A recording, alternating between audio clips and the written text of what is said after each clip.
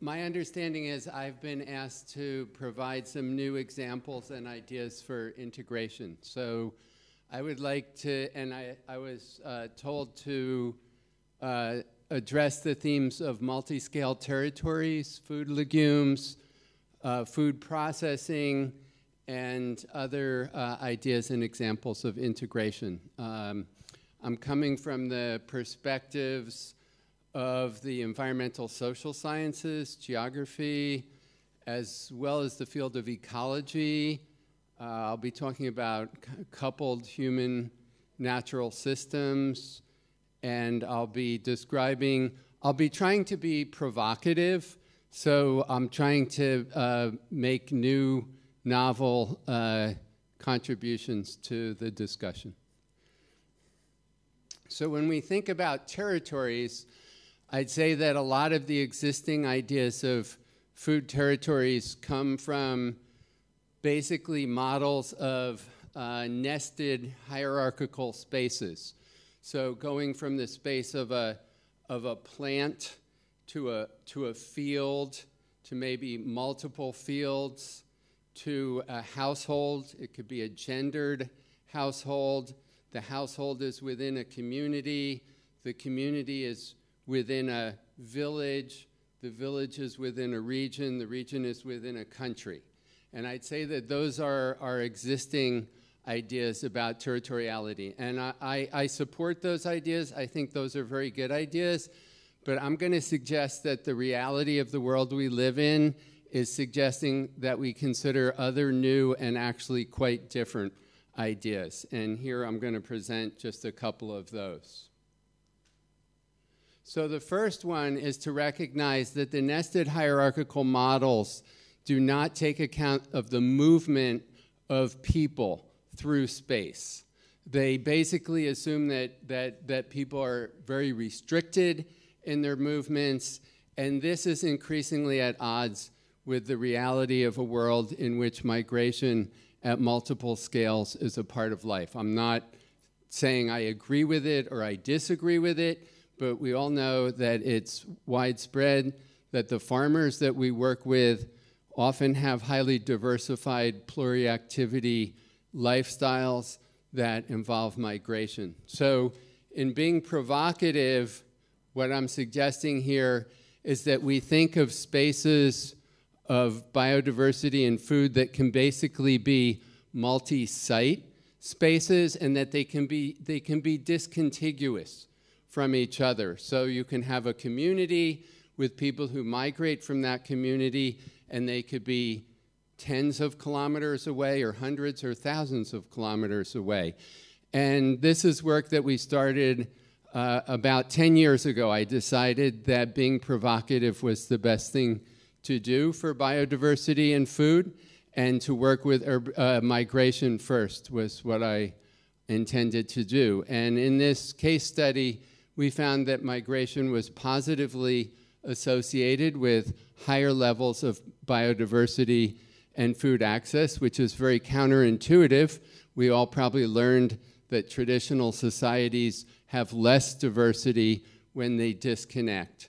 But in fact, either way can be true, but to recognize that there can be higher diversity associated with pluriactivity opens up for us a lot of spaces to be thinking about diversity and food that otherwise would have been totally shut off if our assumptions were that migration spelled the end of the world for diversity. So what I'll get to next is basically what are the conditions under which you can have these discontiguous spaces. This is survey data from a community in central Bolivia whose family members migrate, and basically the occurrence of migration is positively associated with higher levels of biodiversity and food access. So how does that actually work? So the important thing, in my view, is to think about what are the conditional capacities? What's necessary for migration to be positive for biodiversity and for food? People need to continue to value that biodiversity, which was taking place in this case study. They need to have secure tenure to land and to water. Often these are community institutions.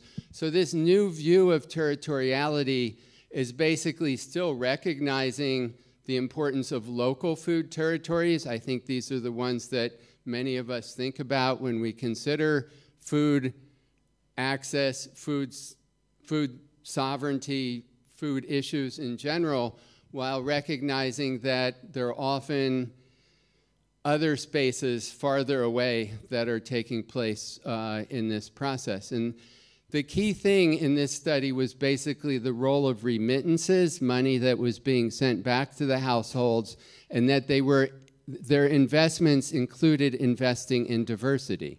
So here you had a case where households with members who migrated were more likely to have more diversity because they benefited from remittances while still valuing diversity, while still having secure resource tenure, while still having functional community institutions. And so these are kinds of positive combinations that I provocatively want to suggest are new forms of territoriality. So I was asked to talk about new territoriality, and this is my first example. My second example is the role of urban spaces. And here, my work started about 5 years ago with a group of urbanization scientists and also a project on farmer seed systems, what we call informal or local seed systems. There are great people here in Montpellier who do this kind of work, other places. The interesting assumption has always been that traditional or farmer seed systems are most common farther away from cities. In a recent work on an 11-country sample with over 130 million users of these informal seed systems, we found that there's actually a tendency for informal seed to be most common closer to cities. And this is important. We live in an urbanized world. More than half the people in the world now live in cities. And so while we work with farmers, while we work in rural spaces, I'm sure all of us recognize that the influence and the interactions with urban spaces is increasingly influential. And rather than assuming that it's always negative, to be provocative, what I've done for this talk is to think about what can be the positive influences of urbanization. Of course, many of us participate and contribute in these positive influences just by doing our own personal food shopping with farmers markets or through living in urban spaces while supporting farmers close to cities. We live as positive influences of this type. In the case of the informal seed, which is really important, as we know, for food outcomes, whether all the way from food security to food sovereignty and everything in between, access to affordable, low-cost seed is what a lot of the world depends on. I'm sure many of you have seen this in your work. And so recognizing that these low-cost seed systems are actually most common closer to cities, I think opens up a really lot of interesting space to think about how to consider food sovereignty and food issues. And we've also designed a conceptual model of this, again with a group of economists and urbanization scientists, thinking about what on the right are basically kind of key processes associated with urbanization influences on food systems, and how, in fact, there's a wide range between producing outcomes that lead to very low levels of diversity, that can lead to a lack of food security or food sovereignty, or ones that can be more supportive. So the provocative point that I mean to make is that these are not systems that have automatic outcomes. Migration and urbanization, things that we all experience in our everyday lives and have mostly assumed are negative for food systems, food sovereignty, biodiversity, can actually have positive outcomes associated with it. And I welcome the chance to engage a group of people who work with farmers, who work with diversity, who work with food issues, to think about this new view of territoriality that I'm suggesting from the research that I've done over the past 10 years or so. So these are, this is the first set of my talk. Again, I talked about the multi-scale territories, but now I've also added the roles of migration and urbanization. And so in each section of the talk, it's late in the day, we're tired, we've been here since early in the morning. I'm going to be as provocative as possible to like keep you on your toes and thinking, and hopefully I'll be, it'll be understandable too. So the second thing that they asked me to talk about, is the role of food legumes. So when I was invited, they said, food territories, then food legumes. Very different. I was like, wow, what kind of talk covers food territories and food legumes? And then I thought, well, actually, a different project that I've been involved in for several years is designing a model of biodiversity in food, integrating, that's the big theme here, integrating multiple knowledge systems. It's called the Agrobiodiversity Knowledge Framework. I've worked on it with a lot of people, and we've had a chance to apply it. And I could go on and on about this. I've written a book about this. I've written articles about this.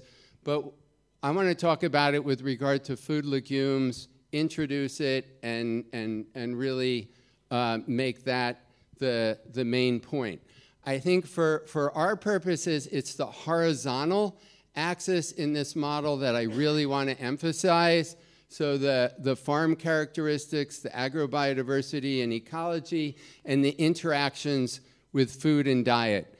And the point I'm going to make, and I'll use a few slides to do it, but I'm going to try to make just one simple point, is that food legumes are really interesting because they're bidirectional across that horizontal axis. They are both important for positive nutritional, health, and diet outcomes, and they are positive when they're in the diets in terms of better biodiversity outcomes. So that's what ecologists call a coupled system. Ecologists love coupled systems. It gives us a chance to think about synergies, and I think I personally started my professional life with a master's thesis on food legumes. So I just love food legumes. I'm really happy to loop back to this and to have a chance to talk about it. So let me advance the slides. I'm going to briefly describe the case study. So this is now a, I guess, 7 or 8 year case study. It's in central Peru, about 350 miles to the northeast of Lima. It's right on the Amazon Andes ecotone. So the study areas go from about 1,200 to 4,500 meters above sea level, enormous range of biodiversity, megadiversity center, more than 35 cultivated species, dozens and hundreds of varieties. Yes, this is where the 4,000 different types of potatoes in the world are located, but Andean maize, for example, is incredibly diverse. Cucurbits are incredible, multiple species, multiple varieties, and legumes are really diverse. And at the same time, these people are living in this landscape of being connected to the world. They're far away from Lima, but they're pretty connected. And so this is our project, stakeholder inputs through focus groups, research teams. I work a lot with nutritionists, with people who bring in a nutrition and health perspective, and it involved work during the pandemic, which I'll get to in a minute, because that's a really interesting way of learning about these systems too. So first set of findings are basically going from the left of the model, from the agrobiodiversity and farm characteristics, to the nutrition and diet outcomes. And there are, in fact, several predictors and significant factors involving diversity that contribute to health in diets and nutrition that are positive and better than they would be otherwise. And food legumes are one of them. So, you know, I think when they sent me the instructions for my talk, it said, like, from grains to legumes. Well, it is legumes that really, really matter in this system. There are different species of Phaseolus. There's there peas. Tarwi is the Andean lupin. They're lentils. And so we have various biodiversity predictors of better nutrition outcomes. And I think the other thing I want to think about, because this is what I think, in my ideal view of the world, this 34% of non-purchased food would be something that we would all be talking about all the time. Basically, every food system in the world that, well, not everyone, but most of the ones we're interested in this room, based on what I know, they're not pure subsistence. There are very few people who live, hardly anyone, off of all their own food. And they're not all global food system 100% market. They're in between. In this case, it took a long time. It's a big team, but it's 34% of non-purchased food, 34% local food. I think that really matters where your community or your household is in this spectrum. We never really talk about it. It takes a little while to figure it out, but I think if you're interested in food sovereignty, food issues, knowing where that number is should be like basic information. And there are actually, I mean, I really think there should be a whole new wave of science which uses this input as one of several, I think, to enable us to better locate our biodiversity and food research. It's a huge difference if a community is 20% local food versus 80% local food. Why are we not talking about it? Why has it taken 20 years for us? I mean, I've been doing this for more than 20 years. 20 years would be a nice low number. But that's just a key indicator. And I think we should put it into our science as soon as possible. And I think that my work on these systems is starting to do that for several years now. Okay, so basically, if you remember the diagram, this is like how the input factors are influencing the nutrition and other outcomes. Well, we can also model it the other way. How do food choices, how do other factors influence the biodiversity? So here, too, legumes are really, really important. Legume crop rotation turns out to be one of the main predictors of whether you have more biodiversity in these systems. Yes, it's nitrogen management. Yes, it reflects other kinds of household capacities. And I think that there was at least one talk on this earlier in the day, and I think that's just really interesting and important. Another finding is that the more people eat traditional food, the more they eat self-produced food, the more likely they are to grow diverse food.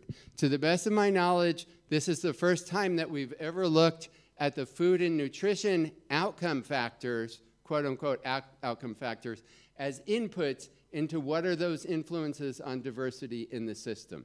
And I just think that should be a much tighter, closer, more practiced form of modeling and thinking and conceptualizing these systems. Foods have an influence in terms of what people grow. And again, I think I don't have a really big point about this, but remember, this is 1/3 local food. and yet you're seeing all of these interactions, all of these influences, which I think is a really interesting example for me of like how changes almost at the margins of a system. This is just 1/3 local, and yet we're seeing influences in both directions. So just because people are consuming 2/3 of their, or purchasing 2/3 of the food, it's non-local, doesn't mean there isn't leverage. There's plenty of leverage here for both biodiversity and food outcomes. We shouldn't give up just because people are relying more than 50% on non-local food. So for me, that's another huge finding here, right? This is a really lot of space where we can and should be operating with a lot of new opportunities opening up. Okay, so that was the second part of my talk. I tried to highlight the role of the food legumes. What time do I have until again? Sorry. 8 minutes. So yeah, this is the longest part of the talk, but I'll just try to shorten it a lot. So we learn a lot from a pandemic, and the pandemic was especially intense in Peru. Peru suffered among the world's highest mortality rates. I think for a long time it was the single most highest mortality rate. The lockdowns, the cierre, was like so stringent that people lost access to markets. So what happened, this becomes a really extreme event in terms of food systems, because that 2/3 of food that's typically purchased rather, becomes eliminated. And so how people adjusted was really important. And they adjusted through food processing, through the use of biodiversity. We next month in Peru will be starting a series of publications and publicity about this, because one of the ideas that I think many of you are probably interested in too, how do we learn the positive messages, to the extent that they existed, of the pandemic, of the main phase of the pandemic. And these were some really, truly pretty extraordinary situations. So people's jobs were lost pretty much overnight. Some of them walked as much as 350 kilometers over the Andes Mountains back to these communities. That's real. I mean, I just talked to those people. No one was exaggerating. And they had to rely on local food. And they were relying on biodiverse food. They were relying on food that they could process locally. The knowledge systems of that processing became essential. And so what I'm doing here, I'm going to try to be really provocative again, is to say that they were very resilient, right? This work, it's funded, the grant centers on the concept of resilience.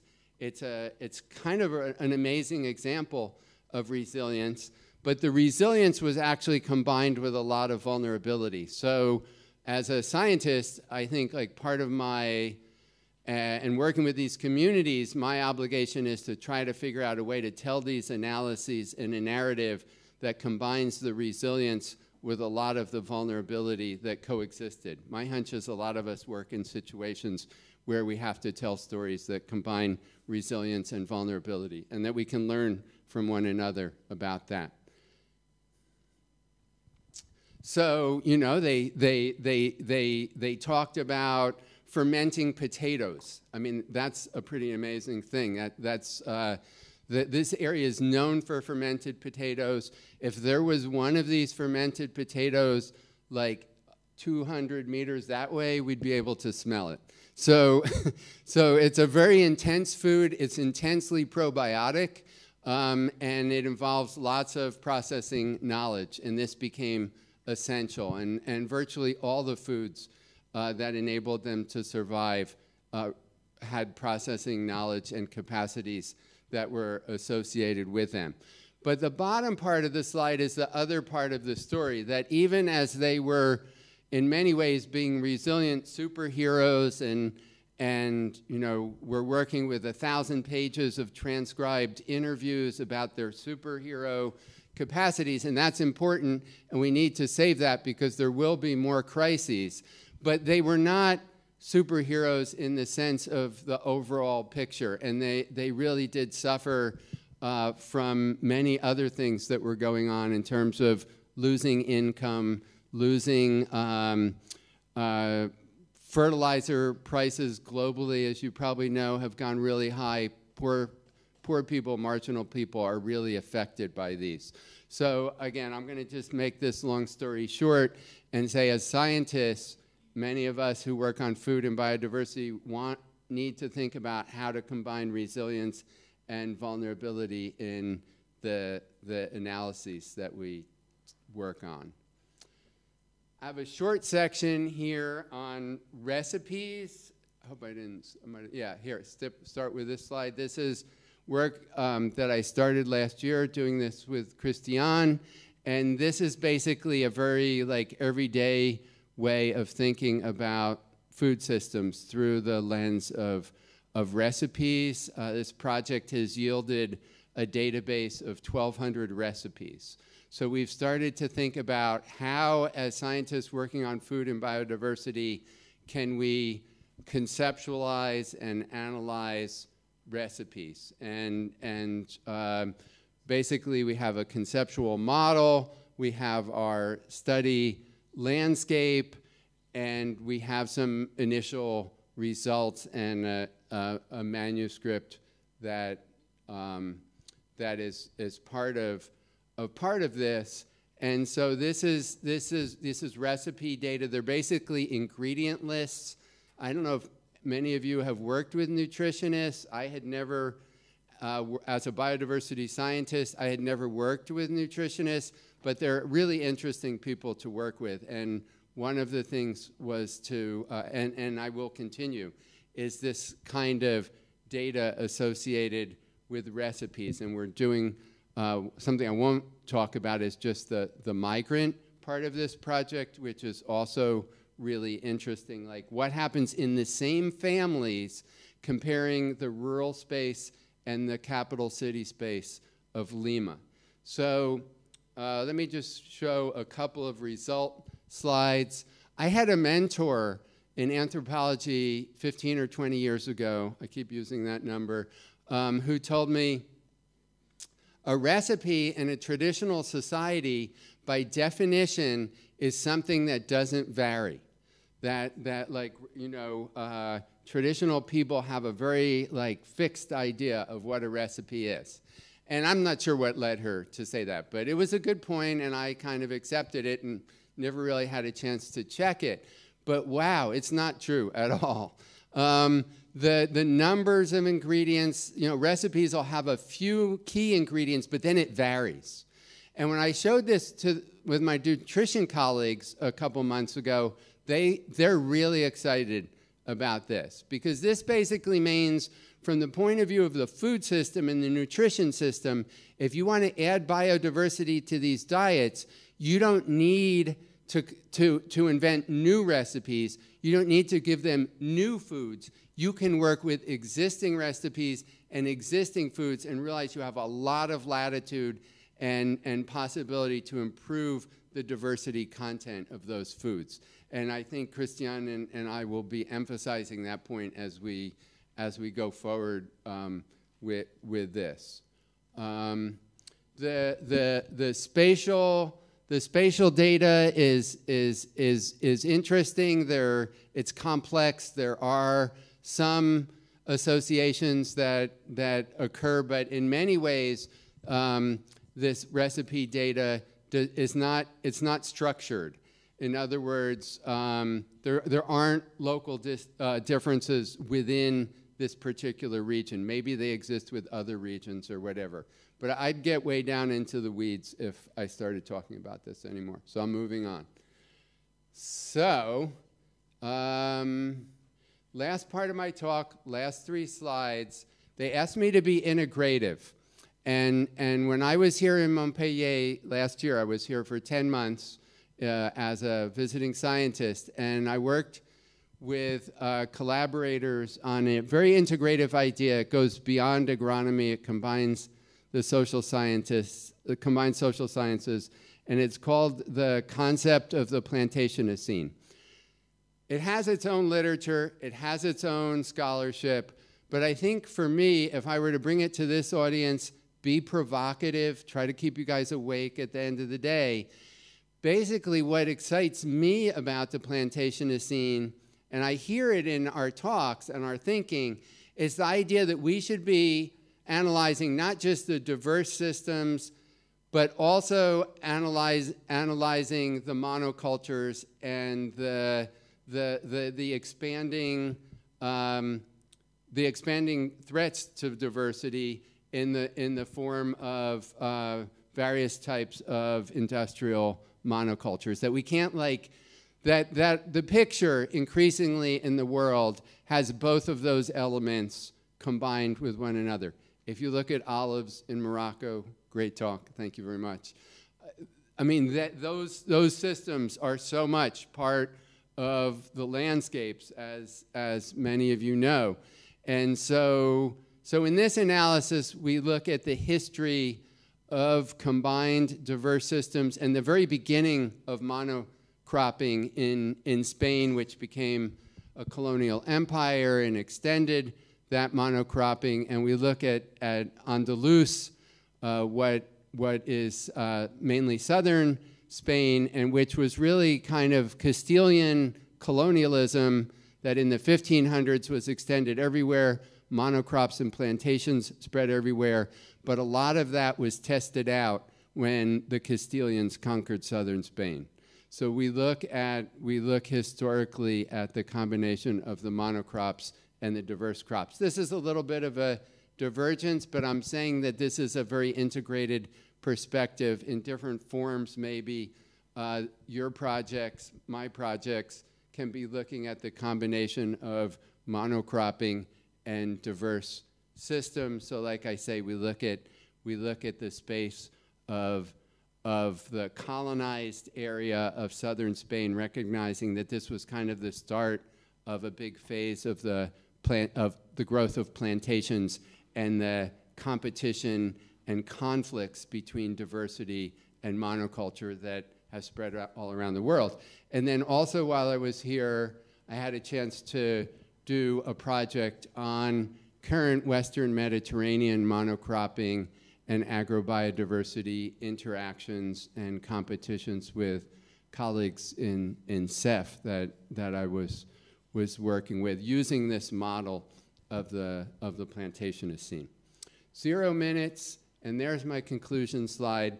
So basically, I was asked to come here to talk about integrative approaches involving territories. I'm saying that we need to think about multi-scale and also multi-site territories. I think that many of our systems have those spatial properties, and we can build those into what we do. I have new evidence on the crucial role of legumes. In my view, they are part of these coupled systems, and we can and should start thinking about these positive feedbacks or synergies in which both production and consumption benefit legumes, and legumes have a key role in that. I'm suggesting that we think about autonomy in between. Pure subsistence hardly ever exists anywhere, to the best of my knowledge. 100% global food systems. Almost all of our systems are in the middle. Took me a long, my collaborators and I worked for a few years to get this data, but I think we should be developing rapid appraisal techniques, better locate our food systems, and think about this as potentially a key variable. Talked about the pandemic and recipes and the Plantationocene. I have a really lot of acknowledgments, many people to be thankful for opportunities to work together on these projects, several of which are continuing. So thank you.